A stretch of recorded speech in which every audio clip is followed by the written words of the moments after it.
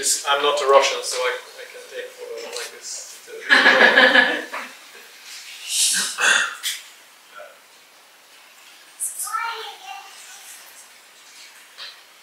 Maybe can I stop? Yeah. So welcome on the board.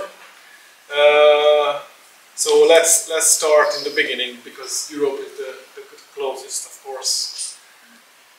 This is just a typical Hungarian habitat, and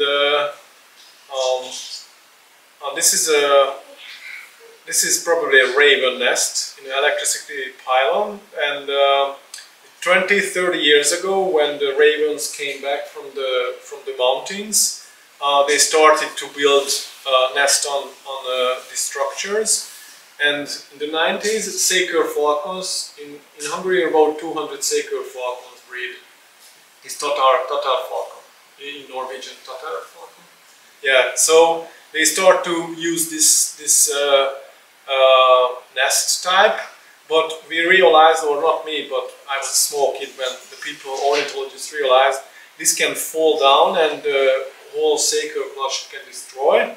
So they started, of course this is like a 10 years old photo, but in the late 90s they started to use aluminum boxes for Saker falcons on electricity pylons. So now it's in Hungary about 400 or 500 nest box for Saker falcons on electricity pylons. It's different kind of electricity pylons, like usually 20 or 30 meters tall. So this is one. It was 10 years ago. We had a big project with Saker falcons, and we put a lot of effort, and we had a good relationship with the guys, with the electricity, the companies, and we worked together. It was really successful, and if we have any problems, okay, we go and help you. So we have a really good relationship with different companies. This is just, we use also this nest box, but this is, we use this on trees, and this is for a red-footed falcon. It's about 1100 or 1000 or 1100 pairs in Hungary this time. So the guys in the last 15 years, they put also, I don't know, probably like 1,000 of wooden nest box for red-footed falcons. So this is a different way. Like, okay, this we need the guys for this because it can be dangerous. But like a 20 meters tall tree, it's a little bit, just need a big ladder. So this is my absolute favorite birds. This is the Saker falcon. The short story of this photo, I was super lucky. I went to research the power lines, how many electrocuted birds under the power lines, and I just realized, oh, that's a Saker falcon, and it's a male. It's a beautiful male, and this is a rook, the prey is a rook, you can see. And probably a few minutes before I got there, it just caught the bird, and it was the bird from me like 10 or 12 meters, and I just, woo! So I took 300 or 400, but this is one of them photos. And this is a different story. So this is my hometown, it's Debrecen, and we know this bird, visit the area for pigeons, for feral pigeons, like 15 years ago. And this is the tallest building in the city. It's next to the railway station, and this is the fire escape ladder. And the birds, always use this. If he caught the pigeon, it's always flew here. So I figured it out. Oh, I have to put the camera trap. So this is it's like 60 meters from the ground. So I figured I get the permission and I put the camera trap there. So I took like in the 3 years, during 3 years, it was like 55,000 photos about the bird. So I really know that bird. This is sometimes happened. It's not the bird, but you can see the food remains, because sometimes the bird left the food remains there and sometimes took it out. And sometimes came back even for the next day, came back for the food remains. So we usually talk about falcons don't eat leftover food, but they do sometimes, yeah. So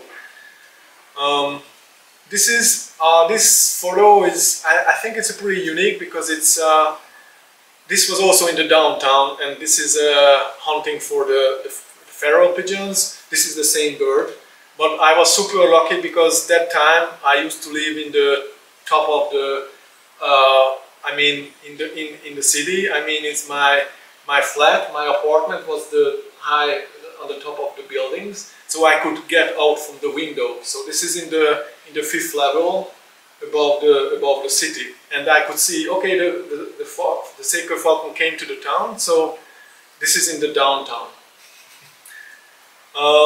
So here we can see the sacred falcons chase the pigeon, and this is a super rare photo. I don't think there's anyone in this galaxy can took this photo. Here the common swift chased the male sacred falcon. So I was super lucky. This was in the summer, and in the summer the sacred falcon because they have a clutch, they have chicks, they just quickly come to the town, grab the food and take it out. In winter there is no chicks. They just, okay, I have spent two hours and watching the city. I could see the bird like watching, okay, what's going on. But in the summer, it's just a quick look, and this was I think in June, July, and the swift chased of course they don't like the sacred falcons. This is it's another photo about that bird. After 2 years I tried to take photos. This was my favorite. The reason I put this photo here, because this is a female, and the female birds it's darker, generally it's darker, and this is a brood patch. So the bird during the breeding, it's when they have eggs, they lose feathers, but this is pretty cool. I've never seen like this. They really lose the feathers, so the skin can really touch the eggs, so can incubate the eggs. Okay, this is now it's not too common to see in Hungary sacred falcon nests like this, because it's most of the nests which we know is in electricity pylons and in artificial nests. But this is a common buzzard nest. So we have like 15-20 pairs of sacred which still in. This is on a tree and in a normal nest. So it's not too many now. This is more common. So the chicks in the artificial nest box now. It's like 85% of the population breeds now in more safe in the electricity pylons. Actually, it's more safe because on trees you can, you know, it's different small mammals can reach the chicks and they can just eat them, and they have the surviving rate can be higher in nest boxes. This is how it looks like.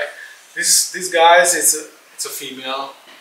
They don't like this is before banding, before I put the rings. So each nest I have to climb, and I put rings on them. So this is usually how the bird's waiting for me. So it's end of the season. My hand looks pretty sketchy, and they are pretty aggressive. Yeah.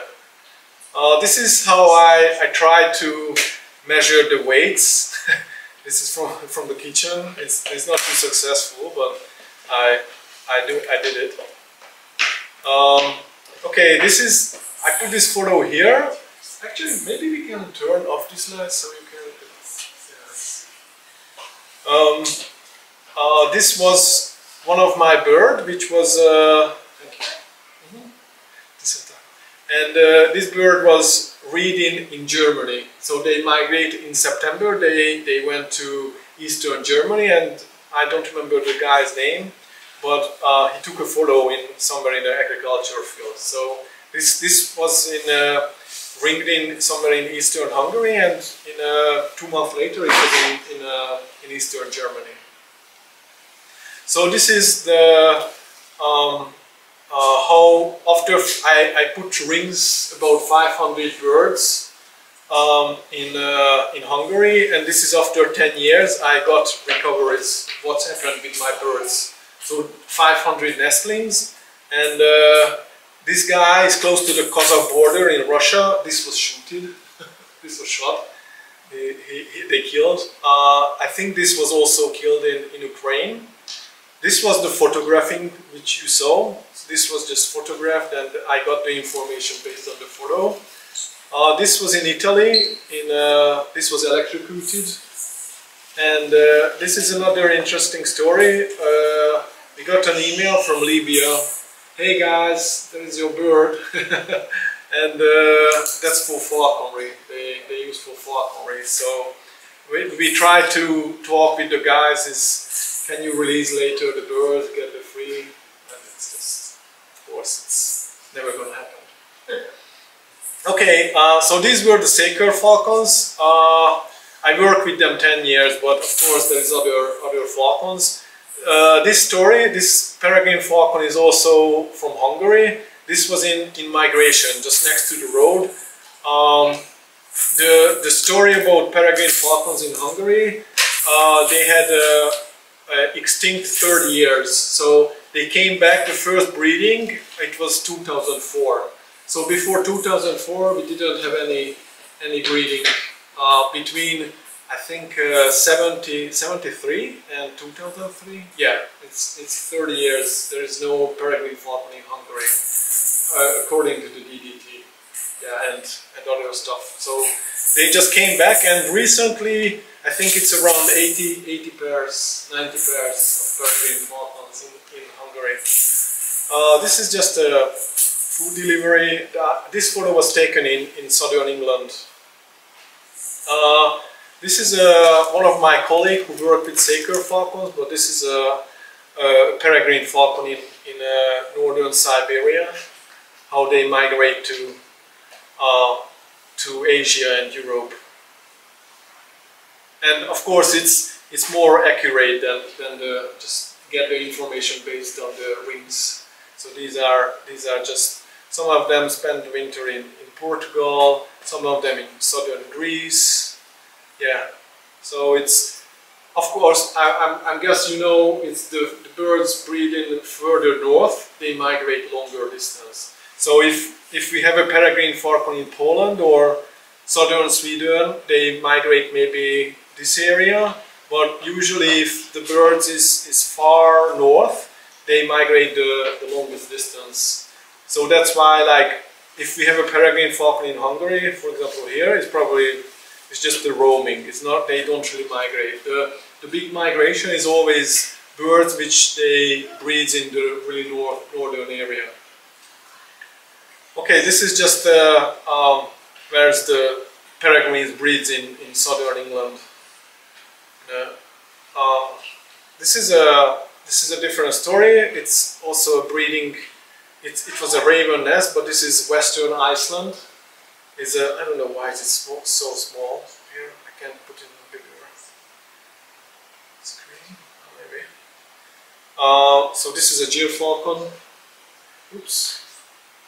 And this is a juvenile.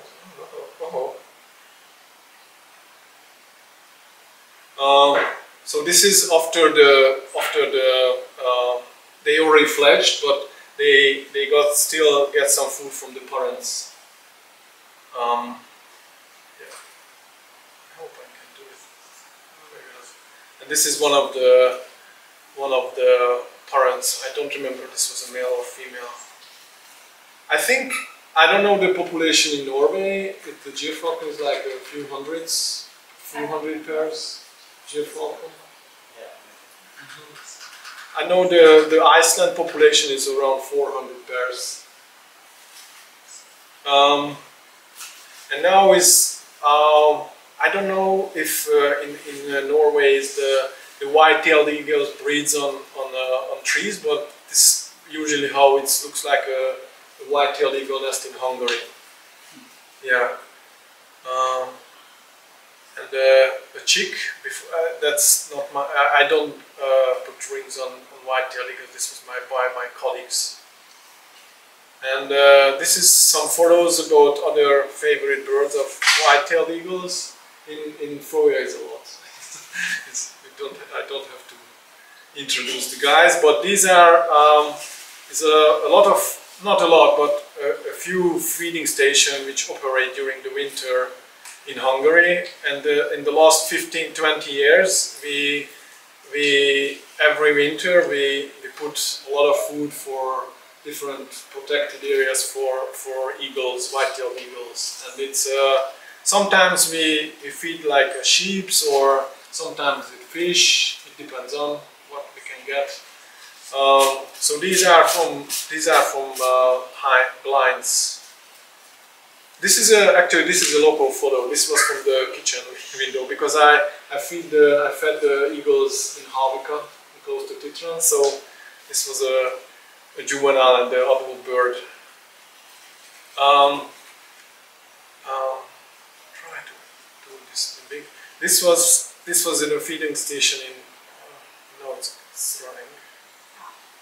Okay,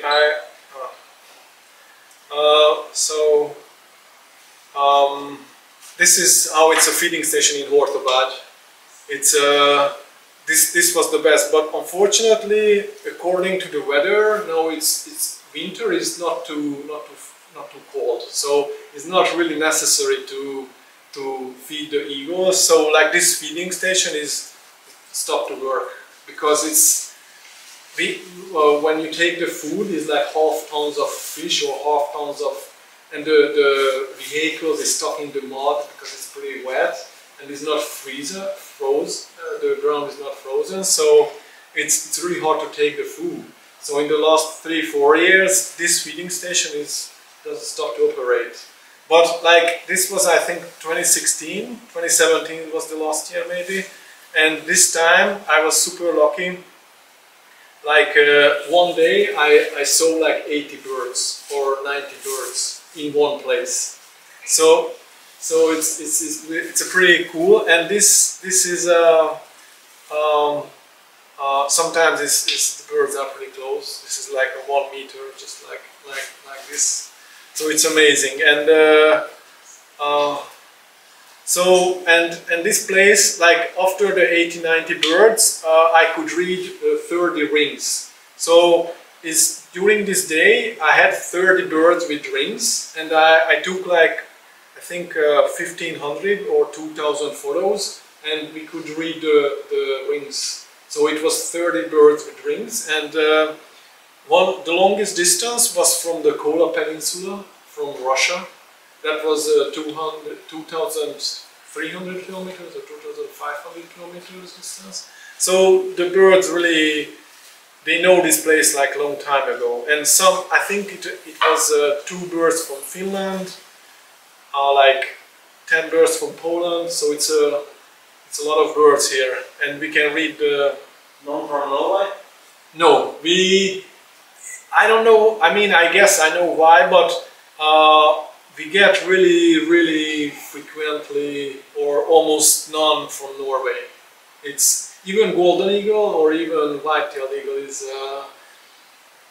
no. I think they really like the climate because next to the ocean it's not too, like in Frøya, it's still not -20 or -25. So we never get. I never heard Norwegian bird in Hungary. Even golden eagle. So this is another cool guy. This is a honey buzzard. It's a male, but this was unfortunately this was an injured bird. It was injured on I think it's the left wing was injured. I'm not sure it's electrical to do something like that. This guy is a lesser spotted eagle. Try to do it big. They start to breed when they. Okay. They start to breed when the age is like 4 or 5 years, like white-tailed eagles or imperial eagles usually. And I think this is a 2nd or 3rd years old bird. They really like after they cut the grass and they collect different small mammals or different animals. I put this photo because this is an imperial eagle, and the imperial eagle population is pretty good now. In the 80, 83, 84 was the lowest point of the imperial eagle population. it was around like 10 or 15 pairs, similar like the white-tailed eagles, almost extinct from Hungary. And now it's a lot of protection and effort, and now it's more than 200 pairs of imperial eagle. It's a super cool guy. And I put this photo because, of course, to compare with, this is a Eurasian hobby. It's a pretty cool, this is an adult bird. But I put this photo, it's not the best photo, but I put this because I was surprised these holes is from guns, it's from hunters. They don't really like, still don't really like, so okay, I shoot this, I try to shoot this guy. So these are the pellet, you know, the, what is the name? Oh, I don't know the English name. Yeah, you know what I'm talking about. Yeah, yeah. This is the red kite. Maybe sometimes in southern Norway, sometimes they show up. This is yeah, it's a few pairs or I don't know if it has. this was we don't really have in Hungary, but now it's like 15 pairs maybe. But this photo was taken in England, and in England is the last 20 years they really increasing. It's a really good, now I think it's like 1,000 or even more pairs, and this is a wing tags. They use wing tags on kites. I'm not a great fan of wing tags on raptors, but like kites or vultures, it's okay because they are not really fast moving birds like falcons or eagles. Kite is like, or maybe harriers. But I'm not crazy about wing tags. This is a nestlings of a red kite. This was in Hungary. I spent 2 years to work with the red kites. This is in southwest of Hungary. There's a small population left. And this is how I put this photo. That was a workshop in England, and they have a great management about red kites in England. So look at this. They have a red kite bus. Like every day they are running, and it's like, okay, we protect the wildlife, and they have a really good management. I really like that. This is a sad story. This is a snake eagle, a short-toed snake eagle. This was a first-year-old bird, and this was the first, and I don't hear anything about like another example, but this bird, probably the bad weather in November or end of October, this was a foggy and hit the wire. So the bird hit this wire and died. It's not too often happen, but that's probably the case because it was under the lines. This is the how we try to manage. I try to read more about the Norwegian situation, but like the electrical lines, like the 22 kilovolts, we put a lot of plastic cover, like the arms covered by plastic, so we can save the birds. So this you can see. The people put a special like insulation on the pylons. It's in the last 20-30 years with the companies we put like, I don't know, 5,000-10,000, even more. I don't know. It's in Norway you put anything like against electrocution, like similar like the arms, like or any protection. Do you use anything or? It depends, I guess, on the amount of voltage, I guess. We have free-flowing high voltage. I mean, this is 22 kilovolts. This is just a normal between cities and towns and whatever. So, I mean, the higher, the big ones, they are not too dangerous because they have enough space. But this is the most common, and they just the birds can easily electrocute it. I think in that size we insulate.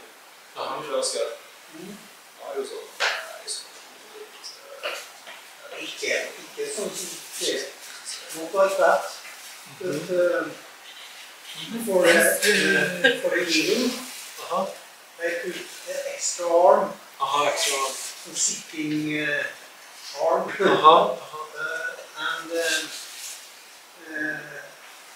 when the lions are crossing lanes, they put on some extra protection. Yes. Not protection, but not insulation. So it's something that the bird can see. You can see. Oh yeah. I see. It's like a small balloon. Yeah. I would like to know more about that.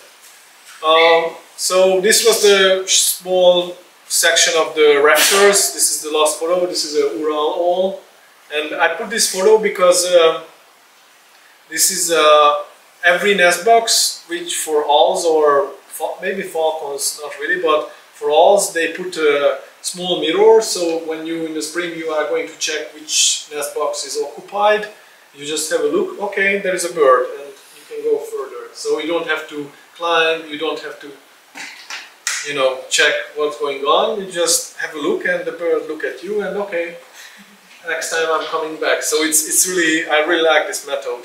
So one time I just took a photo, and okay, this is a Ural owl. Okay, some photos from Europe. This is a bee eater during migration. I think it was September. So this is just some bird photos. I put this photo. I know it's not a crazy waxwing in Norway, but in Hungary it's every 3 or 4 years we have waxwings. It's pretty not common. I mean, if they have invasion, you can see relatively easy, but just every 3 or 4 years. So, oh, this is a good year for waxwing. Okay, but some years is completely nothing. I don't know if in Trondheim probably it's every winter, or you can see. There's no one here now. Oh, my wife saw 2 days ago, saw in Titran. Okay. Yeah. But normally we have many thousands. Oh yeah. This year there's no very severe. Okay. Yeah, it's actually this was in not far from my home. And this is also, I know it's not a rare and something cool in Norway. We have also, but I really like the species, so I just put here a female green woodpecker. This is a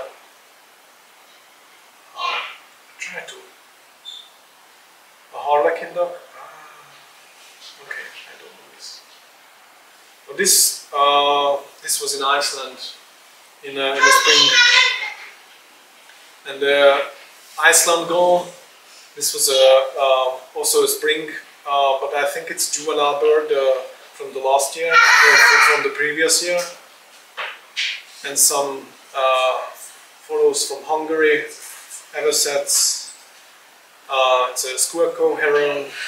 This is in a Hortobay region. It's a pretty common, relatively common species. And the black stork, we don't have too many, about 200 or 300 pairs in Hungary, but this was a terrible year because this was a super dry, and it's like 5 or 10% of the population started to breed because the birds realized all the water is gone, even in the spring. So this year was a terrible year for black stork in Hungary. This is I know it's not a rare birds in Norway, but I think in Hungary we have like maybe 15 or 20 pairs. So it's a rare something. And I know this is also not a rare something in Norway, but in September and maybe early October, like 100 or 150 birds crossed the Hortobay in eastern Hungary. And but I talked with the guy from BirdLife Norway, and the interesting thing in the Scandinavian population in the last 50 years, they put like thousands of rings. And I know in Hungary, in this area, it's a small. They really like this short grass stuff in Hortobay because it's a lot of sheep, and nobody never seen any dotterel So I saw even the Norwegian population is never going on the Carpathian basin, so in cross Hungary. It's really interesting. So probably this guy is somewhere in Russia or something like that.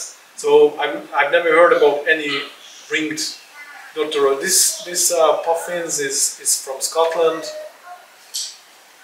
This beautiful guy is in Iceland. And the purple sandpiper also from Iceland. And red nuts in also Iceland.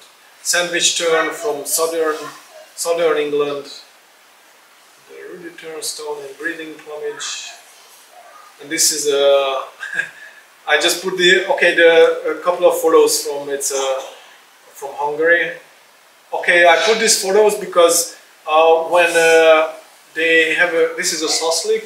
This is one of the most favorable food for saker falcons and imperial eagles. So this is we really try to increase the population of these guys, but we try to manage them because it's a really good food source, but it's not easy. It's not easy. If they really like an area, they live there and the population is good, but otherwise it's really hard.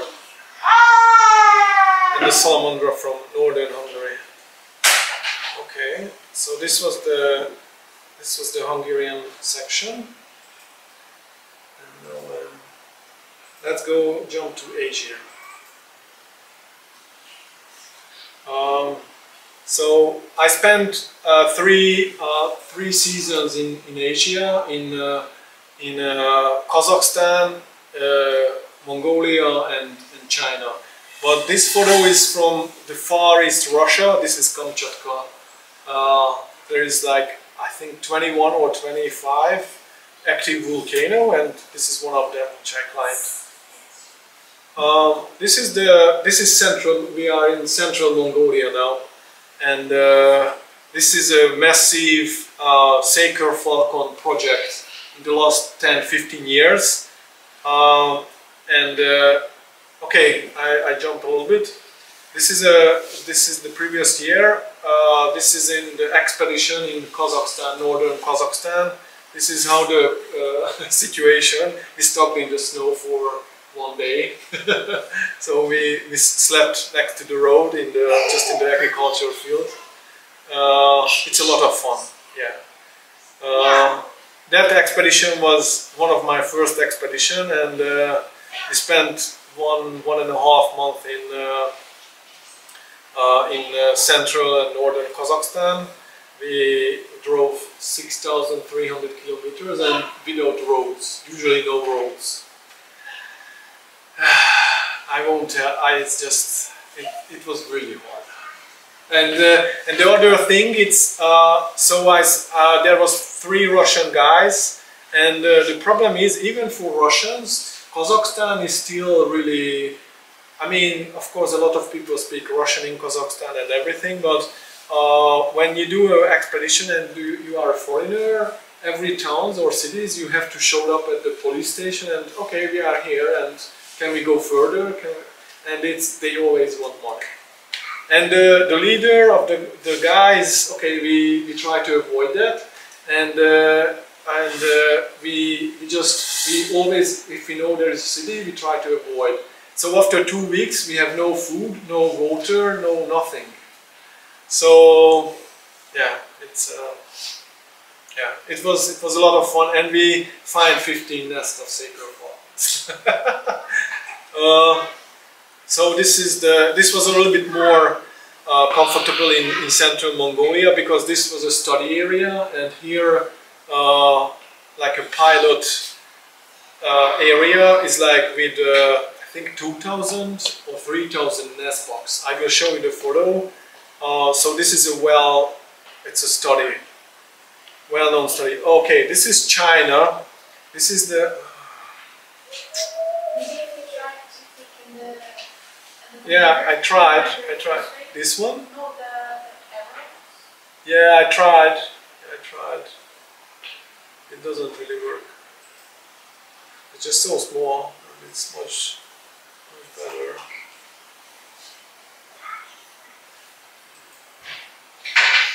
Yeah, it looks better, just, okay. The problem is, if I do in one like this, yeah, I mean I can go easily further. Okay, this is the border of Russia and China and Mongolia. This is the Altai Mountains, the southern Altai Mountains, and we find here sacred falcons too. This is the team of 2006, the Chinese team, looking for sacred falcons. This is, you don't see too often this photo, so I make it a bigger one. This is the famous place of Yemen. This is the end of the southwest of Yemen. So this is the Red Sea, and this is already Africa, but this is the Arabian Peninsula. So this is the place where thousands of raptors migrate every season. It's really not a safe place, and it's not too many birders visit this area. But did you actually go there? Yeah, I mean, I took this photo, so it's, yeah, that's why the photo is here. I could spend here a half day because I met a few guys, and they said if you don't want to be kidnapped or killed, it's the next day you have to leave. So they were really nice because they told me, we won't kill you right now, but you have to leave. So yeah, they were nice. So that's the story of this place. But it was really it's a really unique place. So it's called Bab el Mandeb. It's called Bab el Mandeb. So these are the falconers. So if in this region the people, it's a really long tradition, like a long time ago. So they're looking for peregrine falcons, or they're looking for sacred falcons. So they try to catch them. I try to communicate with them, but unfortunately I don't speak Arabic, and they don't speak English, of course, at the end of everything. But I really appreciate. I asked them if I can take a photo so they won't kill me, and they said it's okay. So this is also Yemen. It's generally, Yemen is a pretty dry habitat, but they have some really nice mountains, and some of them looks like this, and some this is just for fun. I love the buildings in Yemen. These buildings is 200 and 300 or 400 years old, and they still use it. It's amazing. I really like remote areas, and they keep the culture and everything. Okay, this is the public transport in Kamchatka. We went a little bit further north.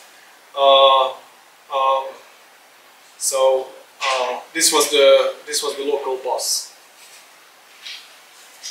This is also, it's just, I put these photos together because different public transport, this transport in India, how is it looking like? And this is in eastern Turkey, when we ask, that's the book in my hand, and I asked the little boy about the corso, the cream colored corso, if they know where is the bird, but of course he didn't know. Okay, this is I'm really appreciate I could be here. This is in northern Iran, and it's from the small town. We could ride a bicycle. Nobody understands how is it possible to ride a bicycle in the desert, but we could make it. This area is really cool because this is the lost area where the Asian cheetah is still alive, like 40 or 50 individuals. So it's probably going to be extinct, but this is the place. And I will show the photo. Okay, this is you will see the the raptors are coming. This is a stellar seagull, a stall of stellar seagull. I find I think it was a fox, but I'm not sure about it. It was a small hole in the ground, and it's like, oh, what is that there? And oh, that's a skull, and I figured it out. Oh, this is a stellar seagull. So I'm crazy about skulls and everything. So now it's my home. This is in Mongolia. This is a monk vulture. They have a really massive population of monk vulture in Mongolia because they have a really big livestock in Mongolia, like millions of cows, millions of camels and sheep. So the vultures are doing well in Mongolia. This is the monk vulture. It's flying. This is an interesting thing because this is also still central Mongolia, but this is a Himalayan griffon. It's a Himalayan griffon. This was probably a 2-year-old bird. It wasn't an adult bird, and it's really interesting. If this horse was dead, and the only place where the bird could reach anything which available, it was the back door. Yeah, I could see. This is a griffon vulture in Yemen. They have a really good population there. Egyptian vulture. This photo was taken in India. Is actually next to the Taj Mahal. That time girlfriend went to visit the Taj Mahal, and I'm going to birding. So this is much better. Egyptian vulture, but this is there is 2 subspecies of the Egyptian vulture. This is a yellow-billed, and it has a yellow bill, and this is the subspecies. It's different than the European one. This is a lammergeier. I took this photo in China. I walked for this bird like 6 hours because we checked for different valleys, and my valleys was empty, and my colleagues was with the nest. So I woke up in the morning, so 3 hours walk and see the birds. So this is a Saker falcon in Mongolia, and we put satellite transmitter on Saker falcons in Mongolia. This is how we get the weight of the Saker falcons. And this is the nest, the big artificial nest project in Mongolia. So they put like 2,000 or 3,000 nest boxes like this. It's a huge area, and the Saker falcons love this nest box. And usually the pole this is a pole, and it's like this tall. It's like 2 or 3 meters, and the falcons love this. But not just falcons, but okay, this is where is the bird? In Kamchatka is the stellar seagull. I remember even the first day the national park, or it's a relatively common bird. So if you go to Kamchatka, this was one of the first bird which we saw. It's like, oh, it's a stellar seagull. Okay, yeah, okay now, because it's a really really nice bird, and some. I don't put a bigger.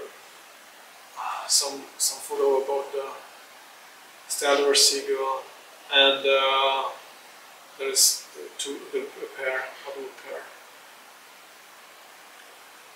This is back to Mongolia.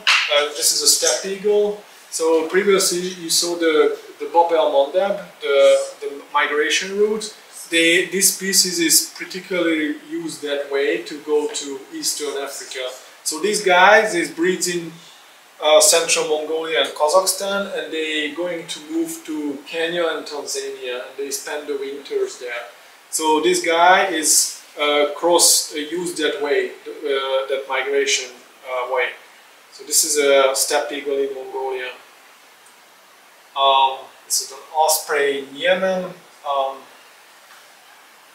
The changeable hawk eagle in India, and black-shouldered kite in India, little owl in Iran, and now it's some nest photos. This is the Lammergeier nest. I think it was around 2005 meters the elevation. The Saker falcon nest how does it look like in China? It's really interesting because the Saker falcon used to breed in cliffs in Hungary, in the mountains, but that was 2004 was the last year we have in Hungary Saker falcons in cliffs, and all of them came back to the lowlands. So now in Hungary only in trees or electricity pylons, no more cliff nesting pair, but of course like in China they use nest. Okay. Do you know why? This probably that time also was a small population in the 70s, 80s in Hungary, Saker falcons. So it was like a refuge for the birds, even for imperial eagles, even for Saker falcons. In the 70s, 80s, hunters is like, okay, everything. Now it's much better. So they moved to the mountains, which was a little bit more protected than the agricultural lowlands.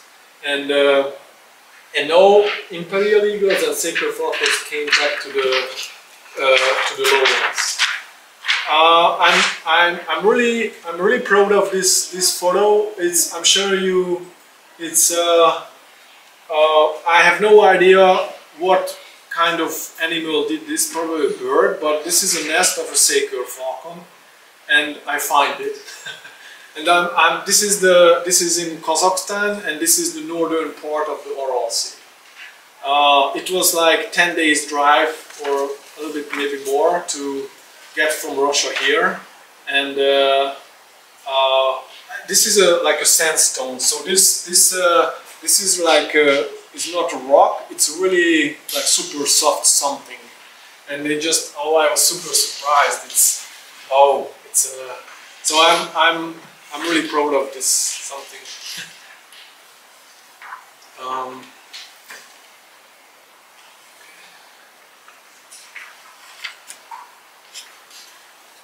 And this is the nest of the stellar seagull. I know it's not the best photo, but this bird. Oh, I put it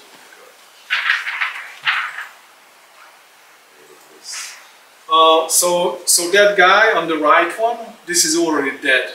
So sometimes if they don't have enough food, it's one of the chicks, or sometimes they have two, but this is already like probably it was like 3 or 4 weeks old, and it's died.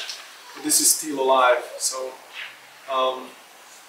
it's I don't know finally how many this bird was okay, but.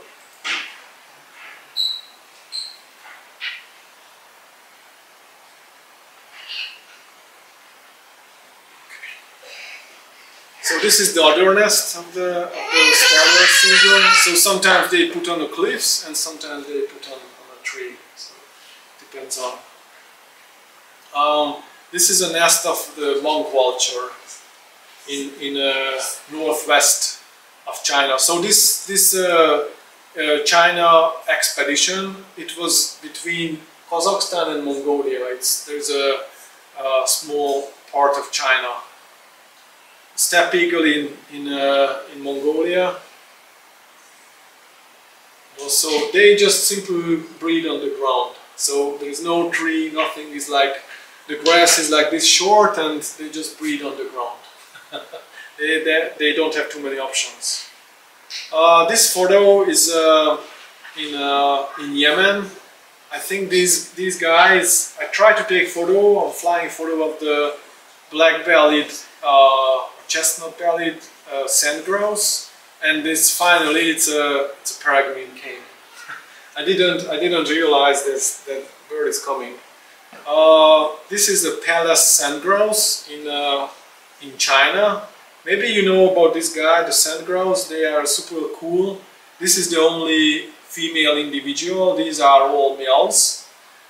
They carry the water in the feathers of the belly. So they also drink, of course, but they are coming to sit in the water, and 5 minutes, and all the feathers is sucked by water, and they take the water for the chicks. So it's like 20-30 kilometers. So it's a pretty cool something. Do they fly back? Yeah. This is also a dream, European birder's dream. It's a black lark. It's I didn't have too many opportunity to take photos in Kazakhstan because it was really hard. Actually, this was in the middle of the road. I think this was a road.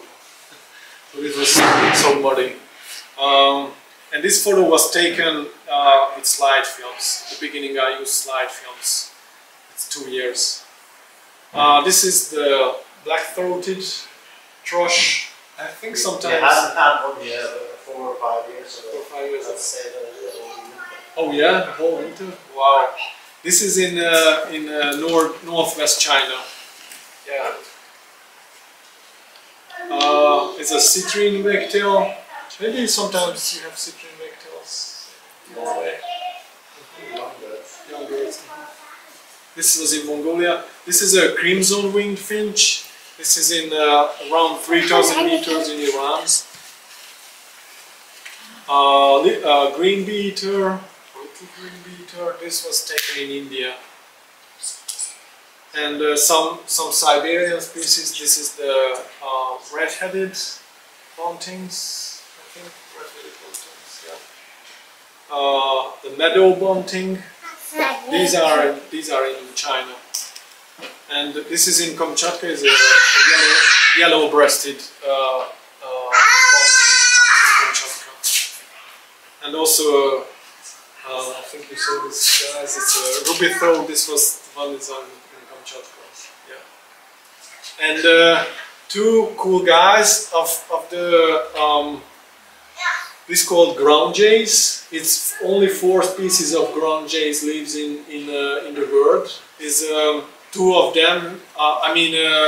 Is all of them in Central Asia. It's some of them in Uzbekistan, in Iran. And one of them in Tibet, and one of them in China. So these are 4 guys, and 2 of them. This is the Mongolian ground jay, and this is the Plashka ground jay. This was taken in China, and this is in this. Actually, this was one of the reason I visited Iran. This is the bird. Is it hard to find? No. No, that was, you remember the photo with the cheetah and the bicycle? That was next to the road, there was many of that.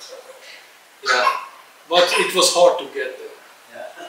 Yeah, I mean, like before that night, midnight, the police asked me, we have to go to the police station at midnight because they want to ask us what are you looking for here, and we spent there 1 or 2 hours at midnight. So.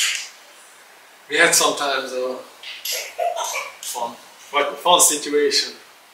And this is a Mongolian finch in China. Mongolian lark. It's actually it's a really big lark species. It's a pretty massive bird. A red-billed chough. This is also in Mongolia. It's I don't know. It's the people who use this house and they just disappeared, and the birds used for breeding.